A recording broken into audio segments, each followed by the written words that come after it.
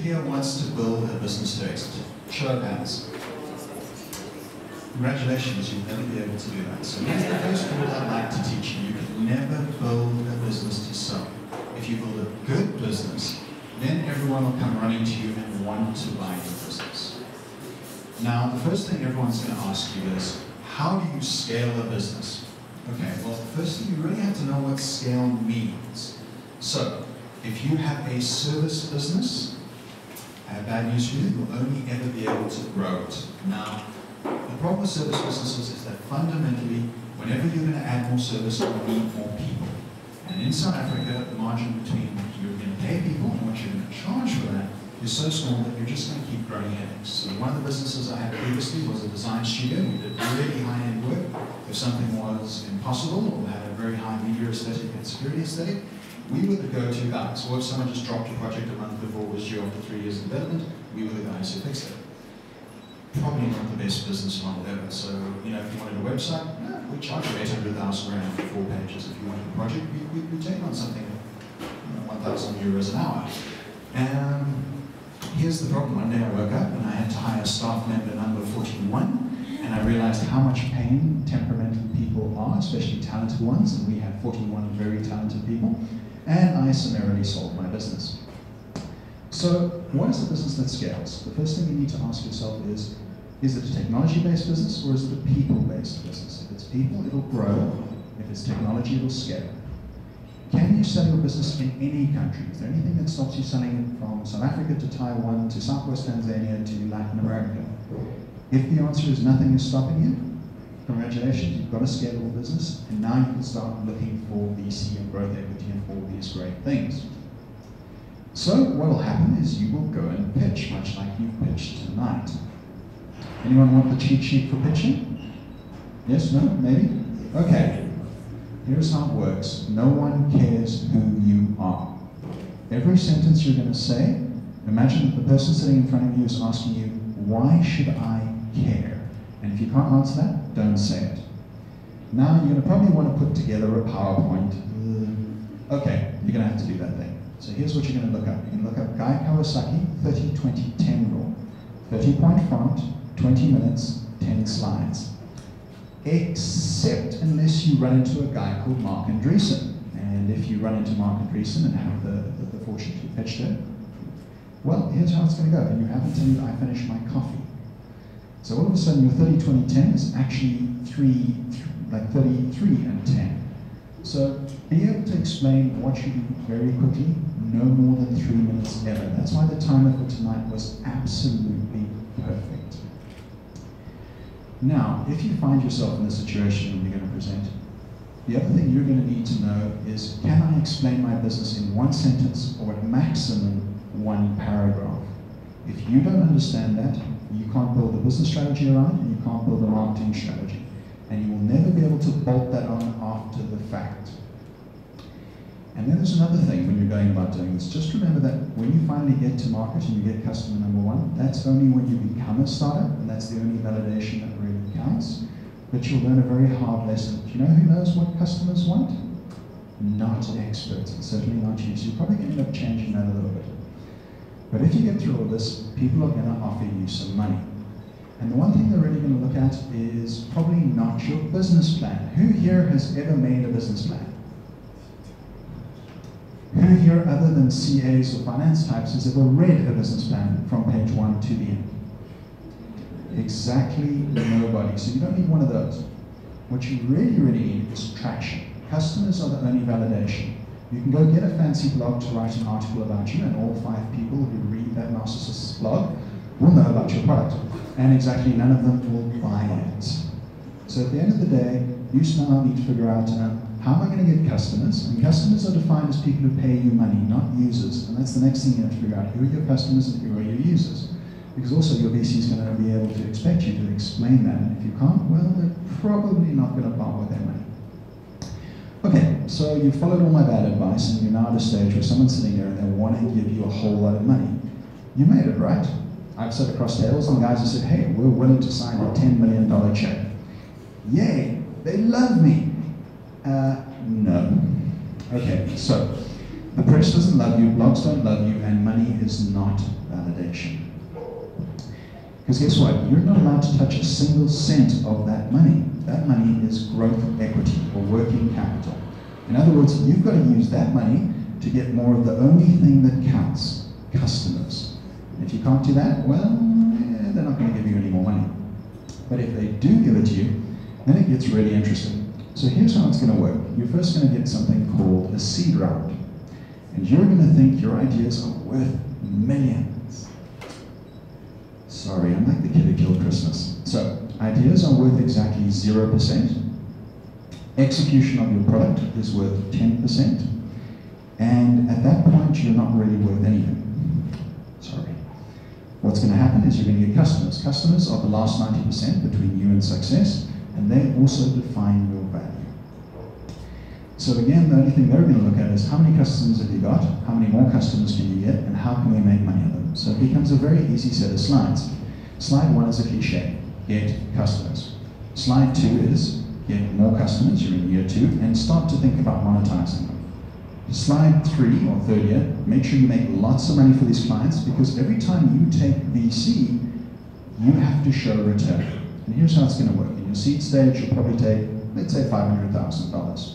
Because if you take too little money, you're actually speeding up your own failure. I'll come back to that. Then, in your Series A, you've got some customers, you're going to prove a point, you're going to take $5 to $10 million.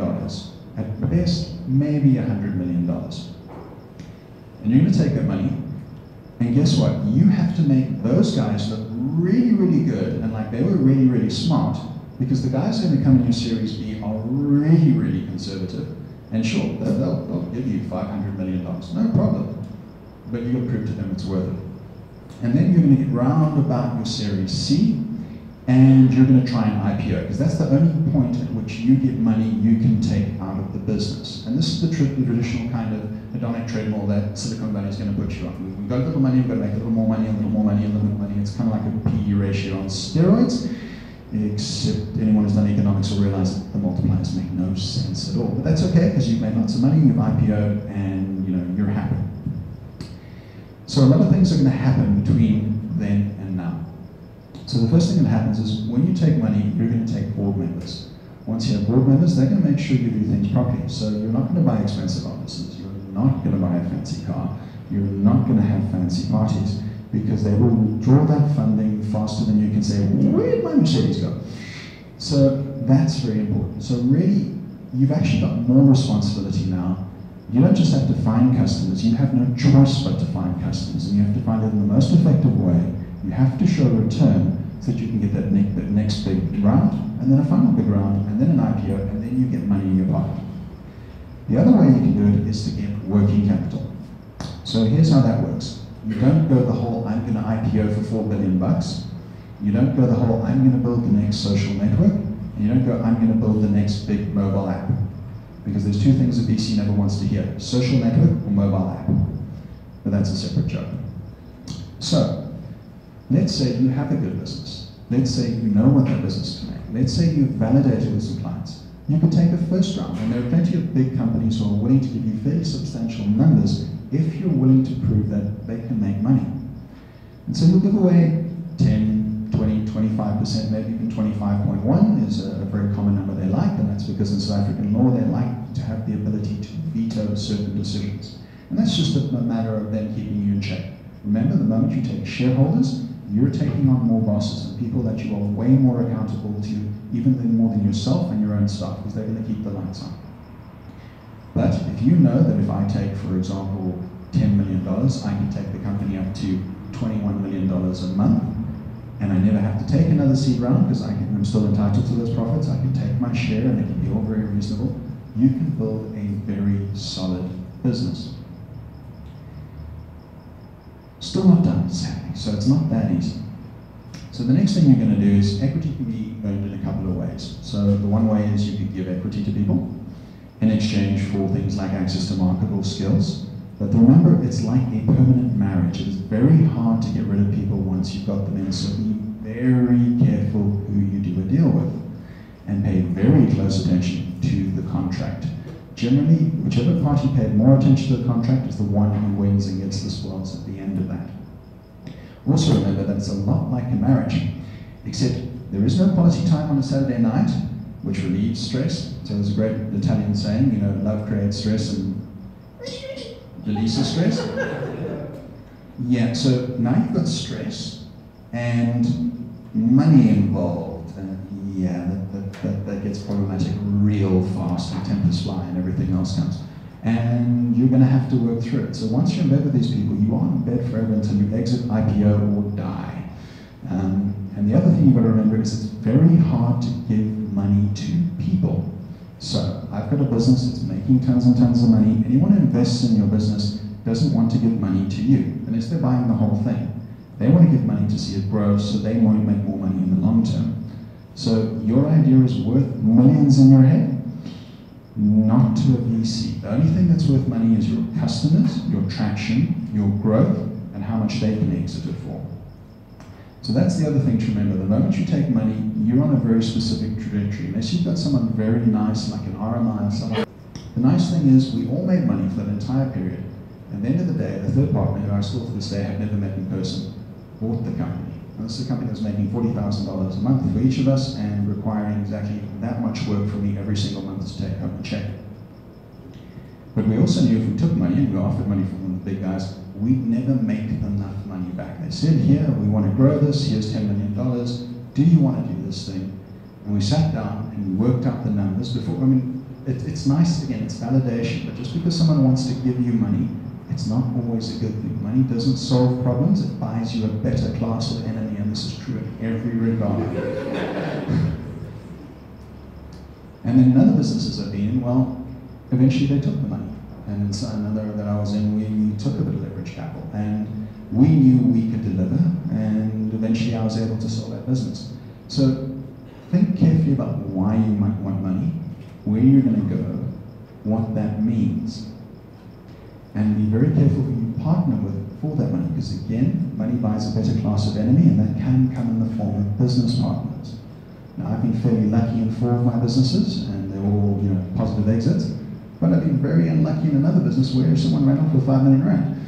So these things happen. Don't worry, 5 million is only a lot when you're 22, which I was at the time. I'm not very bright. Still not very bright, but anyway.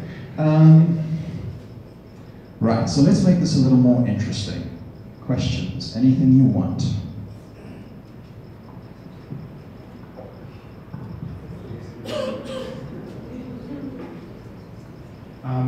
Thank you. I just wanted to ask, for most of the entrepreneurs here, myself included, in one of my businesses, I'm at a point where I have somebody who's willing to put money into it, but obviously they want a percentage of my business, and I've never been in that situation. So how do I know whether to give them 25% or 30% or 10%? Sure. So there's a couple of things I'm just going to shout out. Everyone hear me? Yeah. Great. So it's a very, very good question. How do you value a business? First part, is it a tech business? Is it a non-tech business? If it's a tech business, you get these wonderful imaginary things called multipliers, and you can just go, I'm worth $1 billion. It works within a reason. It really does. Because anyone who's an economist or CEO, they'll look at valuations, they go, I don't know how they got that money.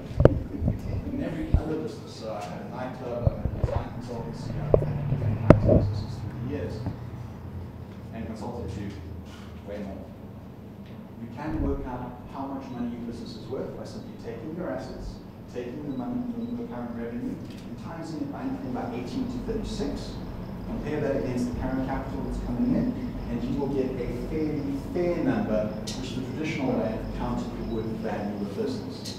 If you've got multipliers, it becomes a problem. So I've got a business currently. We're ancient. We're a whole 8 months old. And one of the people we compete against is a bunch of guys called Shopify. They've got 180,000 users. They know that that has a lifetime value of X. And they're worth 3.4 billion. It took 6 years and 100 million capital to get there. We will have more users than them in the next 3 months, making us the biggest in the world at what we do. But when we went to the current VCs who I sat with this morning, and who have now said yes, and we went, $12.5 million, please, they were pleased. But because they knew, this is what it's worth, they knew that we had more users than the market leader apparently in terms of what they took 6 years to get. And they also knew that we were charging slightly less. And again, don't take more money than you need. This is the first round where we're taking money. And as such, we know that I can only go so far with it, and I have to show a return. The bigger return I show for them, the more money I'll get from the next guy. Why do I want the next guy? Well, it's very simple. I'd rather have a very small piece of a watermelon than all of the grape. So if you are going to take growth capital, make sure you can grow and realize you don't have to own everything. You can make a lot of money. Everybody know who Sergey Brin is? Yeah. Yeah, little company called Google. It's only got 15% of that. And you make somewhere in the region of 14 billion last quarter. Yeah, that's not a terrible way to spend every few months. So, yes, it's hard. Yes, giving up that control is hard.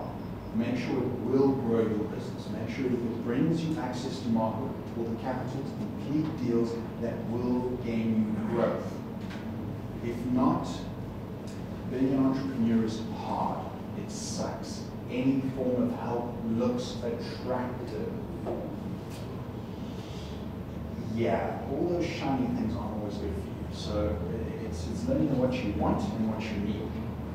I want a new Xbox One. The first time I turn it on, I'll be happy. Second time I turn it on. Third time, yeah, okay. That's a want. What I really need is to build a strong business and make lots of money and exit, buy a Ferrari, peel tropical grapes with some wine and somewhere. Is it a want, the money, or is it a need? Will it do you good? Would it just make things easier for the world? Because being an entrepreneur is hard. Elon Musk has a great saying about they asked, would you advise people to be an entrepreneur? And he said, well, if you like eating broken glass and staring into the abyss of death, well, there's that. That kills. You're going to do this. If you're feeling a little bipolar, that's normal. That's yes, everyone? Yeah. Extra gray hairs. Your girlfriend looking at you, why are you still with us here? Yeah, that. Money can be attractive. Make sure you're doing it for the right reasons. Make sure it will give you growth. If you don't know how you're going to use it, don't take it. You need a plan. Because again, I give you money. You are now stuck with this ugly idiot for the rest of your life until he exits or you can buy him out. Or structure things in such a way that you have a way to get that back or earn that out or buy that out. Have a set point. It's great to take money, but also make sure who you're taking it from. I know lots of people with money are not necessarily the nicest human beings in the world, and you are stuck with those people. Others are lovely. I had certain ex-partners that I would go into business tomorrow if I could find the right business to be in business with. So that's the next thing. And then there's this wonderful saying that gets thrown around: smart money. The implication is that these people can do things for you beyond just money. 99.999% of the time, plus an extra 0.1, that's not true. So if it's not getting you access to market, etc., it's not going to happen. So when people say, hey, I can provide you, we own this business and we'll give you all that business and this and that and whatever, get that in writing. Bind them to a contract. Have them say, you'll only earn X if you deliver X. And you also have a way to communicate. Yes, you need stuff from them, but it is a two-way relationship. It has to be beneficial for both parties. And there are ways for you to ensure that. Don't be afraid to ask. So I had a design business, and I did what every idiot running a business goes. So a friend of mine comes to visit me in my first week, and he says, how's it going? I said, no, great. And what are you charging for a website? Oh no, we're charging like 15,000 rand. And I get a hit upside the back of the head. And he says, how much were you charging at the last place you lived in? I know, they were charging me out to 200,000 rand a week. I said, what's the difference between you doing work here and you doing work there? I don't know. And he hits me in the back of the head again. Good friend. So physical abuse aside, what I'm showing you is I shouldn't just be taking jobs because I need the money. I should be taking small jobs just because I need the money. So that's the other part. You take it because you need it, and you take it because it will get you growth.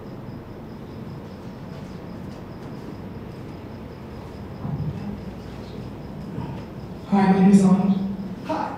So, in the case of a tech startup trying to raise seed round basically, but you currently have 0 users, but you've got a potential customer, potential investor, and then how do you now do an evaluation of your tech startup? Do you evaluate based on how much you need till you get to your next milestone and raise your Series A? Or do you simply benchmark your company against maybe a similar company in your market? So if a similar company in the same stage was valued at 10 million, for instance, would you then say, mine is also evaluated as a 10 million valuation pre-money, so if you put it in $1 million, then I'm giving you 10%. And in the case of convertible notes, when that equity or when that convertible notes converts, is it converting to common stock or is it preference? Okay, three questions. So let's start with the first thing. How do you value a tech company at seed? No one knows the answer to that. They make it up as they go along. What is the correct way to value my company at seed? What do I need to execute well becomes a big problem. Okay, I'll be a little louder. Because that assumes you can execute well. Who here watches pop stars or idols? Ever see a guy who manages to somehow magically rock up on stage and cannot sing, and not one of his friends has stopped him?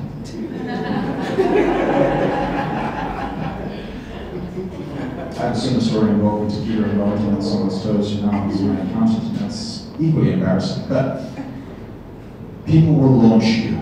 They will encourage you, even if you can't sing. It's a problem. Make sure if you're going to make that comparison between you and market leader, that any independent, very honest person can walk up to you, preferably someone who's autistic, because they have no filters, I volunteer, and tell you whether or not you're actually competing. Which brings me to another very good point. Do not ever compare yourself to the people around you. Ever. If you're going to do something, do it at the same quality as the best people in the world. Because even if you fail to reach that, you're certainly better than every single other person you're on. But you have to be able to make that as a clinical decision. And there's a lot of emotion, because everyone thinks, again, their idea is worth $1 billion, even though it's worth exactly 0. So, how should you evaluate yourself? How should you convert to notes? Okay, so let's move on to that. So, what should your value be? It should be what you can successfully get to a successful execution and secure customer number 1, market validation. And the nice thing about market fit, you'll either feel it or you won't. There is no middle ground. Either people like you or they hate you. And by the way, it'll have nothing to do with features. Please, everyone, when you're building a new business, I'm a geek. I'm a geek's geek. I can tell you that MOV21H is the register to reboot a machine. Protected mode assembly language is something you should never have to understand. However, if you gave me 2 million rand right now, I will spend 1,999,999 on my tech and 1 in marketing. Bad idea. 1 on the tech, the rest on marketing. Because again, customers are the only traction that's going to matter. How much should you take? You should take enough to get you lots and lots of customers. On your seed round, you are going to take a big hit in terms of equity. Because someone's taking the highest level of risk. Your idea to X customers, you're going to end up parting with 40% or around there. Because right now, sadly, it's an idea, and everybody, what are ideas worth? 0. Execution is worth something, 10% of your total success, and everything else is about how many customers you have and are they paying you money. This is also why you should avoid freemium models if you don't want to scare VCs away. Freemium models attract people who will never be customers. Don't do it. Convertible notes. Okay. So a convertible note basically works like this. Someone will give you a whole pile of money, and if in a year or whatever period they specify, it will convert to stock. Whatever stock that converts to is entirely up to you and what you're willing to ask for. Let's go back to the story of me undercharging as a poor web designer. The only difference between me and the other people was being willing to ask. What you don't ask, you won't get. The worst thing they can say is no, and that's not always a bad thing either. There are plenty of people who will give you money if it is really worth what it is. You will also probably find out really quickly that it isn't. Again, if you say the word social network or the I've got an app, good luck. Okay, Do you do mentoring and or coaching? And would you terribly mind if I just bought you coffee for 30 minutes on any Saturday or Sunday? Okay, so very cool power tip here. He did it right. When you ask for a mentor, it's about their time. If they're willing, you pay for coffee, everything else. So my answer is absolutely yes, and yes, I do. Separately, while you're doing this, do yourself a favor, read the pamphlet called The Lean Startup. I call it a pamphlet because it is really, really small. Read Peter Thiel's 1 to 0, and read The Hard Thing about hard things. Build your product. Don't spend all your time and money on your product. People believe in that features are what sells. Who shall I pick on today? I'm going to pick on you because you're lovely and in the front row. What type of phone do you have? iPhone. You've got an iPhone. Fantastic. Can you tell me all the features of your phone? No. Nobody can. So if I go to an ice cream store and I want to buy ice cream and they have ice cream, I will buy ice cream. I want to go to an ice cream store and they're out of sprinkles, probably still buy ice cream. But if they go and they only have sprinkles, I won't be buying ice cream. Features are sprinkles. People will never, ever, ever, ever buy anything you have because of features you have. You will solve one problem and you will match one price point and you will find market fit, and that is it. So don't spend 2 years buying your product, building a product. From idea stage to execution, complete to market with customer one is 6 months. If you take longer than that, people won't give you money because they know you're obsessed with features. Features don't sell. Guess what? All the geeks, you can lynch me later for this, will take this completely unimportant. It has no value. It enables a business. That cool stack, that amazing UX tweak you did, nada. What I want to see is how much are you going to get in the bottom line? How much are you going to make every month? What is your gross profit margin? If you're a tech business and it's less than 90%, you're doing something very, very, very wrong. The worst margin I've ever had in a business is 96%. And yeah, so bear that in mind as well. Guess what? Not about Mother Teresa, not about your cool tech, not about anything. I'm funding you because I want money. You're going to make me money. You've got to work. Out on that street corner now, pump hand is strong, that's a VC. That's all they care about. They're powdering up that hand while they're buttering you up and talking to you. And again, giving you money isn't validation. Giving you money is you're not going to work even harder than you're already working. And yeah, I see lots of tired people with grey hair and who're working 1 million hours, 7 days a week and have no concept of work balance. Congratulations, welcome being an entrepreneur. The bipolar thing is normal. I'm here all week. Next question. Last question. Yes. Question? Okay. Let's give Craig a round of applause. Thank you very much. Thank you. Phew. Some real stuff there. Yeah. Okay. Before we announce who the winning pitch is for the evening.